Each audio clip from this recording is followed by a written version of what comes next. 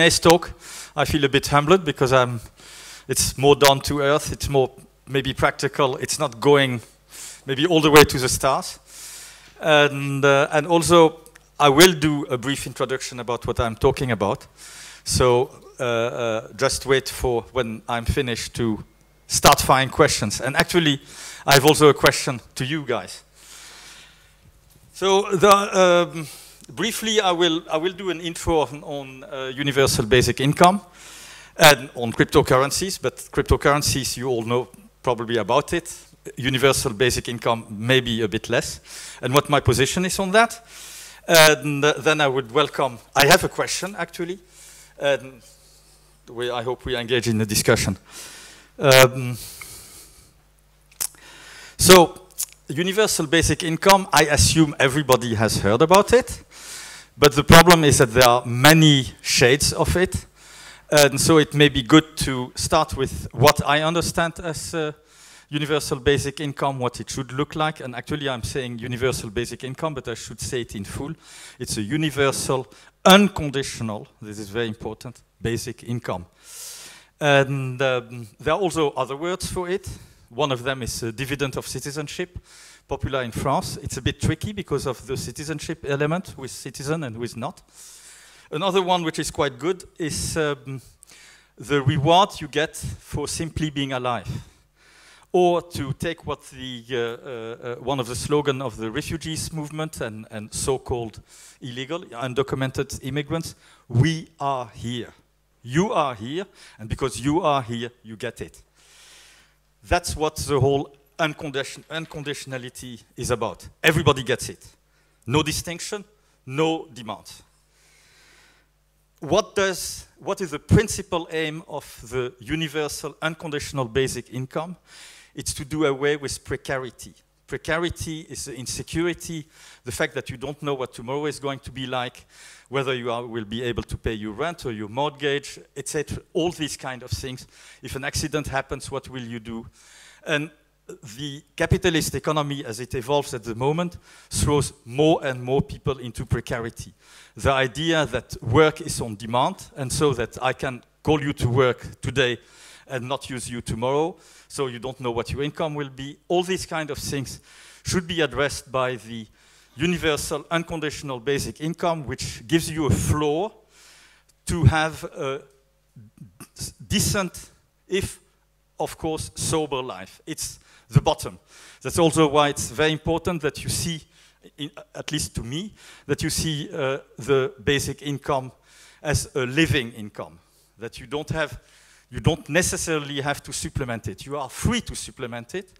And to that, it's that the universal unconditional basic income will solve to a large extent poverty, but will not abolish it probably. And it's not its aim to do completely away with poverty, because that would infringe on the liberty of people to do whatever they want with the income they get. And for instance, if you want to waste your whole income on drinks, and then end up not being able to pay your rent, well, this kind of things will happen. What the basic universal, well, I will call it UBI from now on to make it easy. What UBI is not, in my view, is not aimed to achieve, is to abolish inequality. It will reduce inequality, probably, or hopefully, but it will not abolish it, because there again, it goes against the liberties. So inequality will stay. But what it will do, it will give people more security, less precarity, and hence the liberty to do what they would like to do in life. And one of the most important things is, for instance, to make choices which are not informed by the need to immediately get food and things like that. Okay. What is also very important is that when you introduce UBI, you do not do away with welfare as we know it. The only thing you abolish are direct monetary transfer in the sense of social benefits and things like that. You keep the rest. It's very important, because otherwise, while you are handing out money on one side, you take it away by making everything else much more expensive. And the end of it is that in the end, people are very often worse off, especially the people who need it, are worse off than they were before under the conditional social benefit payment. What you do away with is the cumbersome and extremely offensive bureaucracy of conditional benefit giving. That you need to be unemployed, you need to prove that you are seeking employment, that you have to prove that you are really poor, that you have to prove this, that, and the other. You do away with this obnoxious bureaucracy and the costs which go with it. And the social benefit bureaucracy is probably not the biggest in the state, but it's surely the most obnoxious one. So you do away with that, but you keep the rest. Because otherwise, what you get, and it's a form of UBI, which has been advocated by libertarians, harsh neoliberals, they think, yeah, we will need to introduce it one day or another. Oh, that's fine, but then we can do away with all welfare. That's a very bad idea, because if you do that, what you will get is that for a large number of people, the basic income will not be the minimum income, it will be the maximum income. That's not what you want. Now, on cryptocurrencies. That was what I had to say about how I understand universal basic income. And okay, on cryptocurrencies, I will be much shorter because I assume, wrongly or rightly, but I assume that in this audience, you know what cryptocurrencies are.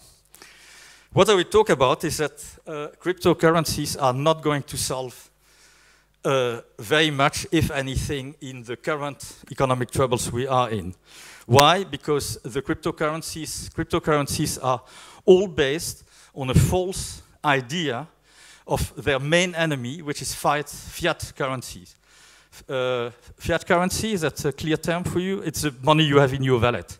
It's the money that is guaranteed by the state, kind of owned by the state, and kind of issued by the state. Now we have a situation in which this system is broken.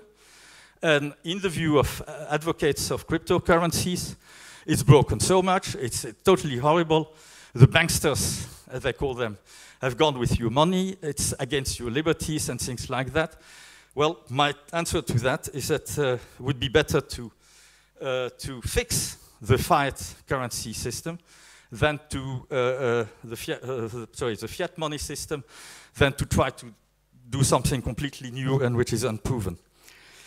One of the things that you could do to fix the fiat money system, as it works at the moment, as it has been hijacked by banksters, who have privatized money, is to end the war on cash. The war on cash is about taking all coins and banknotes out of circulation and making you pay always with card or other electronic media, your mobile phone or whatever what. Okay, so now it's time to state my basic principle, which informed this talk. There are two. One is keep it simple, and the other one is it's a follow-up on the famous "if it ain't broken, don't fix it." It is if it is broken, try to fix it. Don't assume that it is broken and then we have to do something completely new and get into it. Now, the idea of the universal basic income is simple. It's not that complicated. And it does address the problem of maldistribution of income and the problem of insecurity and precarity. Cryptocurrencies are not simple. And they do not address properly the broken system of finance and money. A more background principle is about what is fairly popular in cryptocurrency circle and in IT circles in general, is the technological optimism and what Yevgeny Morozov has called solutionism, meaning making solutions via seeking technology to resolve problems. My idea, or my attitude, is the Amish the Amish attitude to technology. The default mode is not to trust it, and to look, but then to look if it can be useful. And if it is useful, you adopt it, and you adopt it to your own purposes. But you do not believe, like unfortunately many people do, driven by enthusiasm, but also driven because they understand it. But the people who understand IT are still a minority and will remain a minority. So the main flaw of technological solutionism is that it seeks solutions, technical solutions, technological solutions for what are political problems. It thinks that politics are completely wrong, will never get you anywhere, and that technology will solve these problems. That is true in small things and in practical things quite often, but it's not true in general, because every time you encounter a gain, and every time you have implemented a technological solution, you encounter political problems, which are still not solved. Okay. Back to cryptocurrencies. What's, in my view, wrong with cryptocurrencies? They start from false ideas, false conception of what monetary creation is about. Why? Because monetary creation has become so incredibly complex that the idea is that you have to address this complexity through technological IT means, whether I would advocate to reduce that complexity and make money much simpler and also much less important. And there, maybe there is a kind of door to what Vinay was saying. Why do we use money as a kind of universal marker and universal discriminant for everything? No, that could be changed. The main point is that based on this technological solution seeking, it attacks trust. You know, in cryptocurrencies parlance, there are trustless systems based on algorithms. Algorithms work very well to solve very practical things. I mean, it's very good that there's an algorithm behind your public transport card. Fine, that's okay. But it's not very good to do general things. Why? Because this whole idea of algorithmic trust, which would replace human trust, is based on a total lack of confidence, on a principled lack of confidence in human beings. The human being is the weakest link in the chain. That's more or less the idea, the credo. Elimination of the human being is then the idea. Now, if you want to know, if you want to read much more about that, there's one excellent book which describe that evolution of thought, because that's new. I mean, traditional society don't think in terms we distrust human being. On the very contrary, they are based on human trust. Everything that happens, every important interaction is based on trust. Take one example of Chinese. The traditional Chinese way of trading is I trust you. One person, one man, one word. If you ever betray that trust, you're out. That's the way how the system works. Therefore, there are no written contracts in olden days, no things. It's simply agreement from person to person or group of person to group of persons, and that's always lived by because your reputation is at stake. Not only the business, your reputation. And once you lost your reputation, you are out. So this idea of doing away, and now I've probably insulted already all believers in cryptocurrencies. Now I will insult more or less everyone here. This idea of lack in the human, considering the human as the weakest chain, the weakest element in the chain, is typically Anglo-Saxon. It's the Anglo way of thinking, informed by Protestantism, which has taken over, generally, it's a very rough generalization and simplification, I'm perfectly aware of it. but it lives, and it lives in the way that other societies, other culture, to start, for instance, in Europe with Southern Europe, don't like it at all. They object to it and they reject it. They want something else. So a lot of techno-solutionism will either not fly or will be imposed by some kind of force. Not the force of tanks, but the force of banks, the force of the economy and things like that.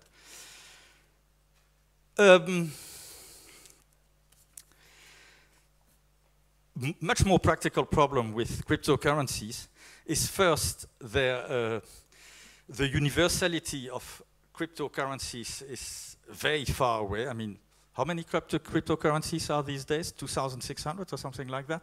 There are really a lot of them. And that's really not practical for general use.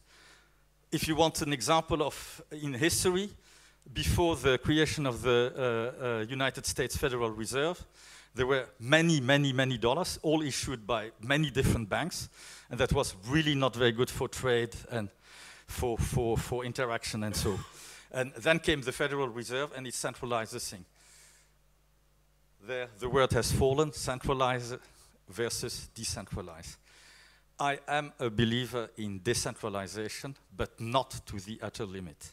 Okay, the other problem with crypto, which is even worse, it's usability. The usability of cryptocurrencies outside IT circle is next to nil, I'm sorry to say. So ask, I mean, you have a few shops which accept bitcoins, to take an example, but really, and it's still going nowhere. Why?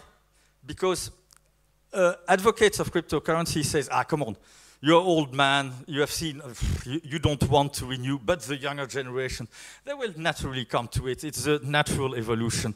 We have adopted all kinds of technologies before, and so we'll do the same with that one. I'm not really sure about it.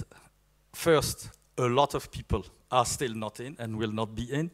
And I also see that the younger generation is slowly rejecting the total, this whole thing. It's not only cryptocurrencies. Cryptocurrencies is part of the thing which make a lot of people feel that they are living in a machine park and that they have to submit to machines rather and to programs and to systems devised outside them, above them, which they often do not understand, but which they have to follow.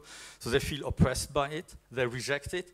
And if they do that, they are very often outside a lot of things of society. So they can choose to another life, and then they live in this kind of parallel universe. And they don't feel really happy about that either.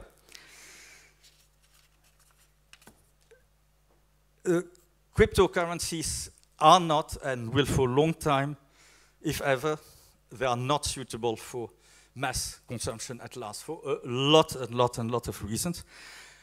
They will need to be adopted generally to be exactly what they do not want to be, that is to be intermediated.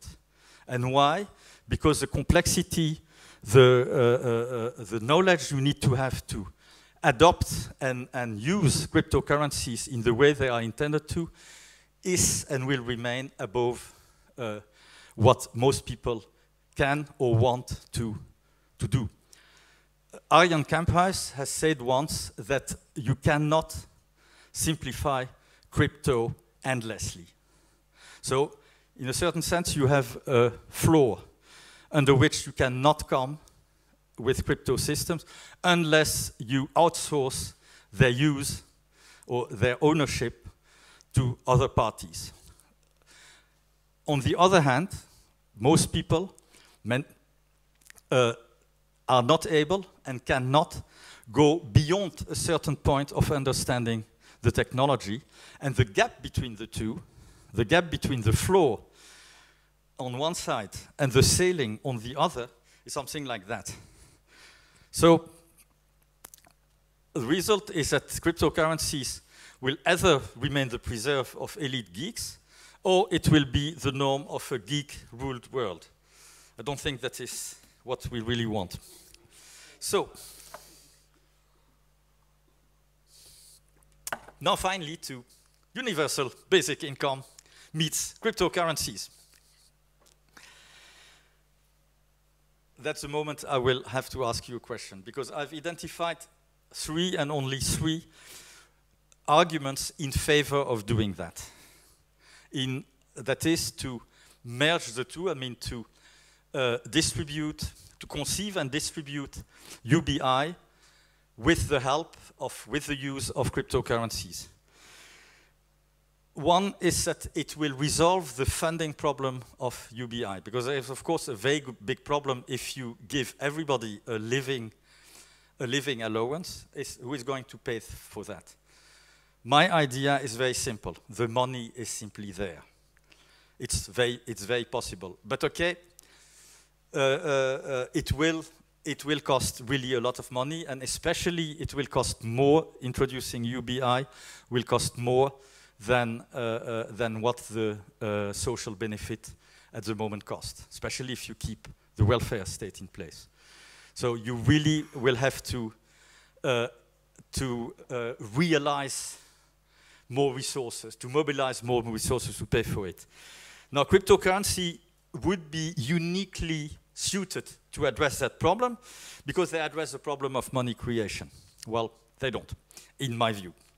So cryptocurrencies are supposed to solve the funding problem.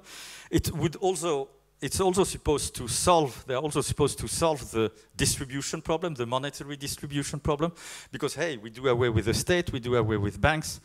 People, all the system takes care for the people.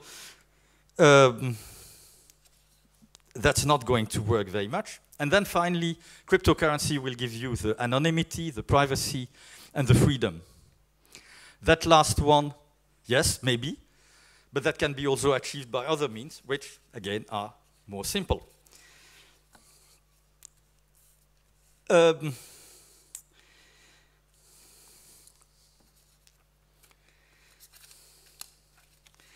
So the 3 arguments I've told are, well, I said it already, the arguments score poorly on all these 3 counts. On the funding side, they scored not very good. Of note at all, in the monetary distribution is a problem because of the usability of cryptos, and finally the freedom and the anonymity and privacy aspect can all be addressed by other means, one of which is, for instance, not abolishing cash. There are much more complex arguments in favor of cryptocurrencies together with UBI. One of them is called resilience, but it's something different. I'm not going to address that. And it includes the word I've not used at all till now, and I will use it only in a quote, that decentrally organized crypto-basic income is very much promoted in the blockchain space. I didn't use the word blockchain. I think, to put it very crudely and maybe again insult quite a number of people, I think to the digerati, the blockchain is what for leftist Cuba used to be and now is Rojana. So, well, I've come to the general conclusion. I hope I can read it. Yes, joining UBI and crypto is actually a fantastic idea. It's brilliant. It's a fantastic exercise of thought. It's totally unpractical, but at least it has the merit of moving the discussion forward. At least it makes you think about cryptocurrencies, it makes you think about the monetary system, it makes you think, if you join the two, about what UBI is or should be. So in that sense, I'm very glad about it. And I said about techno-solutionism and technological optimism, it's not my cup of tea, but I enjoy and I encourage people to express ideas in this discussion, in this direction, because it fuels the discussion.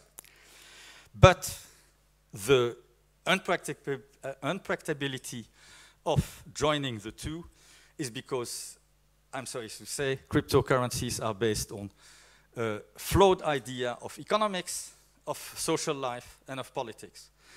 And to remind, and insofar that they want to address the problem of money with technological solution, I quote Margaret Thatcher, money is primarily a political problem. That's why she never wanted to be in the euro.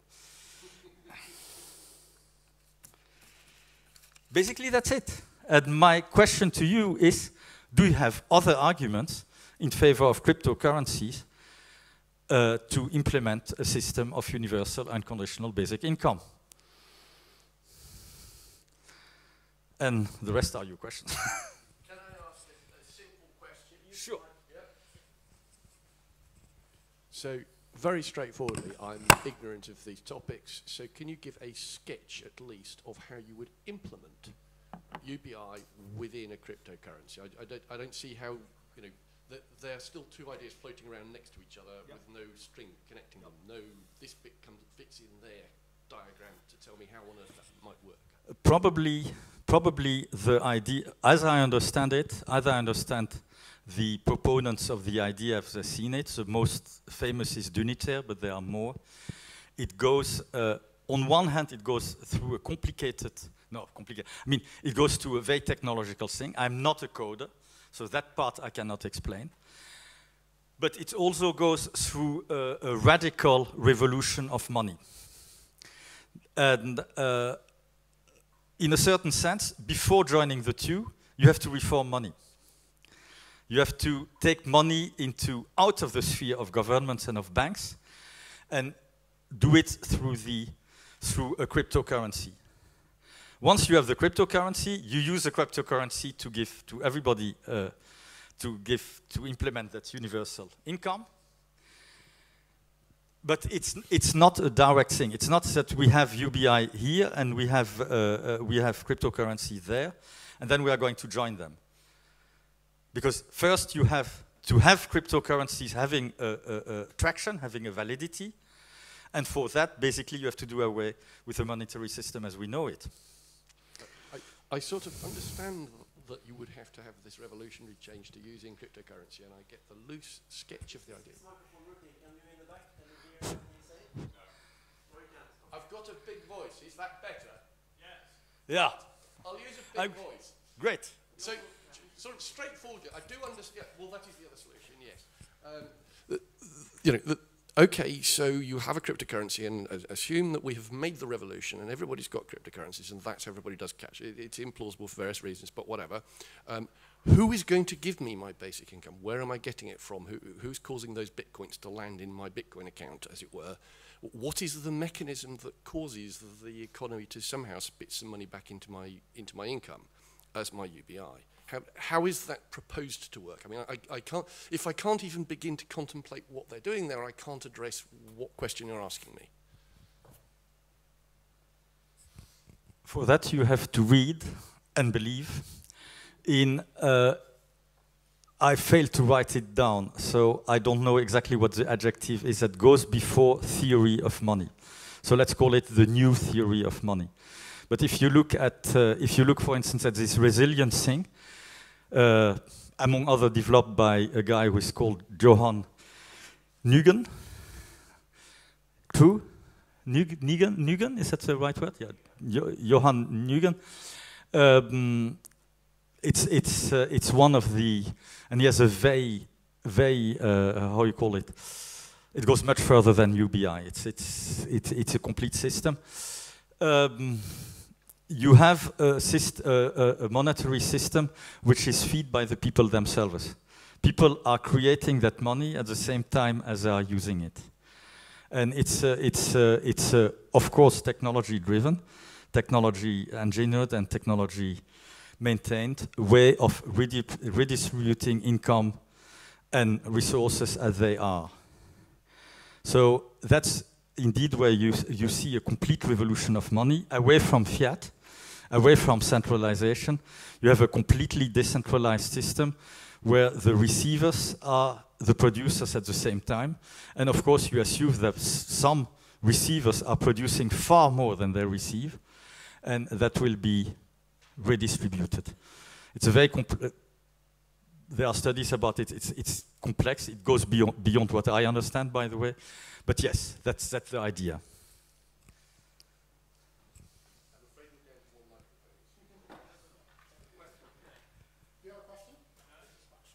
I think you can use this. You can use this? Yeah. Yeah. Does it work? Yes, yes, it works. Well, I always say that the French Revolution was done without public address systems, so, and there were far more people joining than you guys here. So, I've done a bit of work on how you do basic income using blockchains. Yeah. It's That's not good. that hard at a technical level. So the trick is that you need identity. So you need to know who you're giving the income to. But states already have pretty decent identity records. And the model that I proposed was that you basically just set up a blockchain run by a state. The state sets up a smart contract that gives every citizen some tokens, and the tokens just float on a market. So you basically do 1 coin per person per day, and you just wait and see what people do with it, and you wait for it to establish a market value. If you then require some ability to peg that to something, you then peg it to a tax discount, and at that point you're beginning to provide some backing for the currency, and maybe you then gradually begin to float the thing as a basic income on a separate monetary base to the regular currency. And I think something like that could be introduced as a parallel currency right alongside of the existing fiat system, fairly painlessly as an experiment. And then if it turns out that it stabilizes, you simply switch those payments over so that they're now being made actually in fiat currency. Or you back the tax system using those tokens, and you basically force them into exchangeability using tax discounts. So I think at a practical, technical level, it's not that hard a problem. Oh, Christopher? I just want to add that if something like that is backed by tax discounts, then it's equivalent to a fiat currency, because that's what gives a fiat currency its value, is that the state demands taxes in that unit. So in that sense, it's just an accounting exercise. Yes, yeah. So, I will say on a technical level, I don't think this is that bad a problem. What will happen at a social level, I have no idea. But if you're ever worried about the technology, I've taken a look at it. I don't think it's that bad. Yeah. Thank you. Yeah. My answer to that, without going into the blockchain thing, is that the implementation problems you will encounter on the road are quite numerous. You are aware, for instance, identity is an extremely tricky thing. And proven identity through names is really complicated when the scale is very, very large. And then you get a battle, yes, but technology can solve that. In practice, you've seen in India at the moment, introduction of the Aadhaar system is really, it's really not working as it is supposed to be. On the side of, this is not very practical, is it? Yeah. On this, okay, like this, yeah. On the side of, as you correctly state that, the other person correctly states that fiat money is given out by the state, and its principal function then for the state is that you pay tax in it. But there is also a very great element of trust that people put into it. And then if you replace that by cryptocurrencies, apart from all technical and all knowledge problems, you encounter again this problem of trust, I think. And again, we come back to the base argument, it's not that simple. So in the sense of keeping it simple, the system we have at the moment may be very suboptimal, but it's a thing we have and most people are completely confident with. It will be a very long way and it will be very painful and complicated, especially for less gifted people, which form a large portion of the population, to take that road. So I would rather try to fix the system as it is than to implement new things. But okay, I agree. You can run in parallel. You can make experiments. The big problem with experiments is scaling them up. And if we have to scale it up to the population at large, even if it is in one country, there are already quite some difficulties. But okay. I believe a lot of things can coexist. So I believe both in social trust and in algorithmic trust, for instance. You can have both at the same time, and people can choose what systems they want to use. And I think this leads to flexibility rather than incomprehensible complexity. So for instance, you mentioned all these cryptocurrencies. There are so many of them, 2,600 or whatever. And but before the central bank, you also had a lot of other currencies, and people are trying to get back to local currencies, local geographical currencies, which increases flexibility, but also complexity if you try to view the whole system. And I think you can look at cryptocurrencies in the same vein as you look at local currencies. So I think they will increase flexibility and make more choice for people. And also I'm skeptical to the centralized power, the centralized banks, all the cycles, the crash and burn cycles, etc. And it's always regular people who gets hurt by the crashes. So I think when you have new money systems like cryptocurrencies or local currencies or whatever, then the people locally or everybody gets a lot more economic power than if you are dependent on the financial big banks and all that.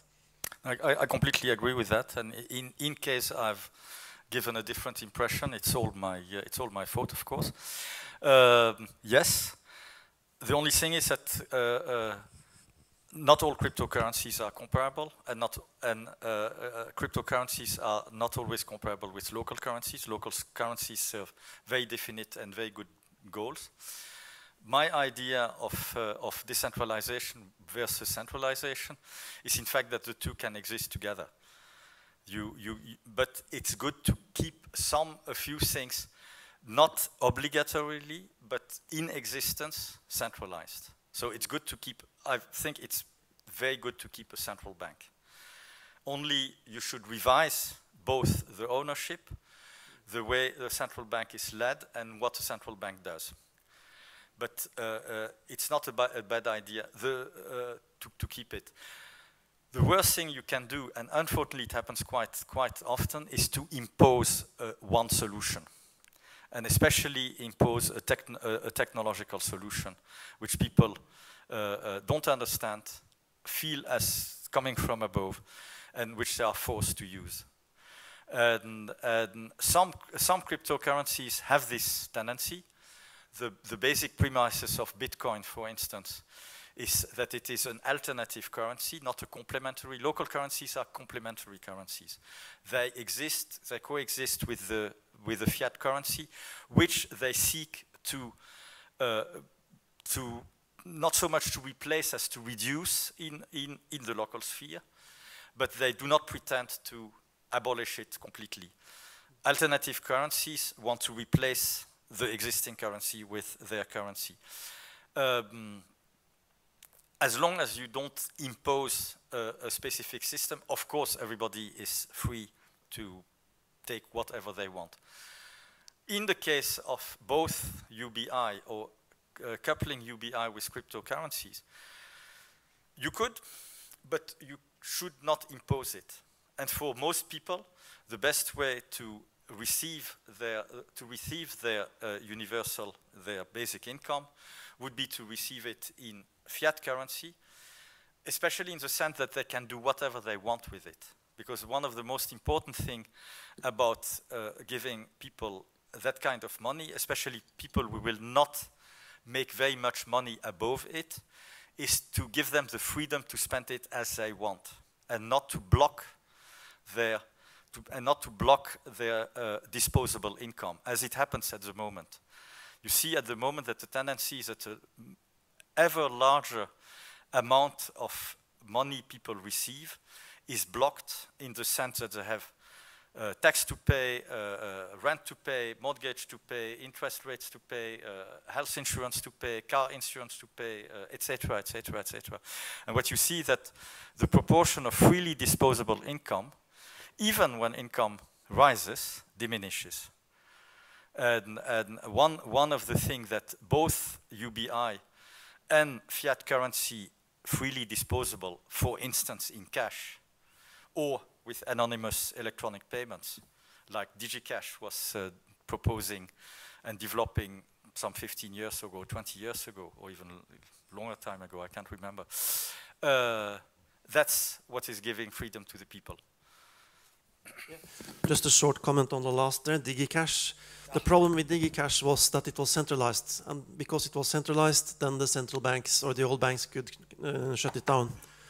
So that's why the cryptocurrencies are so decentralized. They have to be in order to be allowed to exist. If not, the central banks and the big banks would shut them down or take control. Yeah, that depends on the legislation. That's true, but the main advantage of DigiCash was, apart from how it was run, it was guaranteeing you anonymity. All right. Thank you very much. I think it has been quite enticing so far. And yeah, right now, I'm sorry that we have taken much of the lunch break, but I think it's all of our benefit anyway. So we'll be back here at 2 o'clock, and pretty much continue with today's session. And yeah, enjoy your lunch, people. Thank you.